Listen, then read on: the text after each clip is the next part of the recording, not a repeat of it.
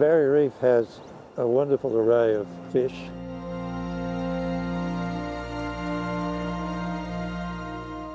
But really the things that to me are the most spectacular are the ones I know the least about, and that's the enormous variety of marine invertebrates. It's an enormous number of species. It's pretty hard not to have a day where you don't see something you've never seen before.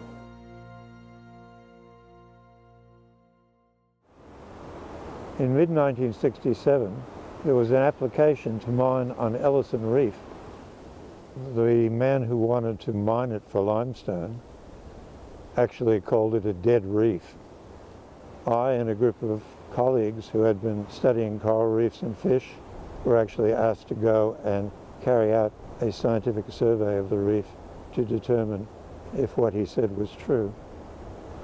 We spent 5 days diving and found it to be a perfectly normal reef, which certainly should not be allowed to be mined. The Queensland government of the day's attitude was that the reef was a nice pile of limestone that could be carted away to Southeast Asia and made into cement.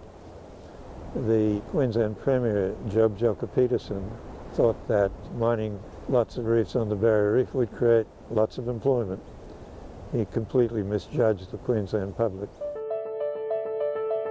I had to start obviously working full-time just as a Barrier Reef campaigner. The volume of mail, requests for information, and of course media interviews was just endless. The final decision over the mining application came about 7 months later.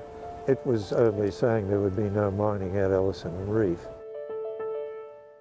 The really big shock came on the 24th of December, 1968.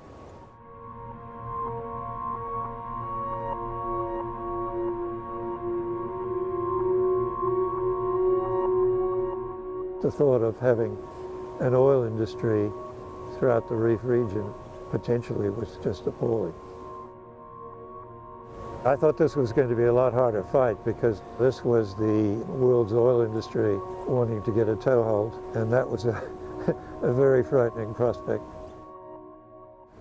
We needed people all over the world to say to the Australian government, please don't do that.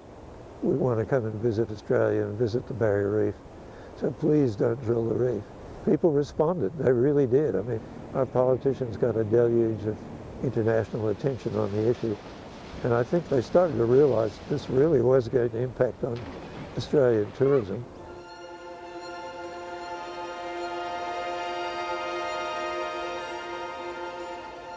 Having that national legislation passed really was the decisive moment in 1975. The entire Barrier Reef region was proclaimed a marine park. No oil drilling, no mining, and that was the day we thought, oh, we've actually succeeded. How about that?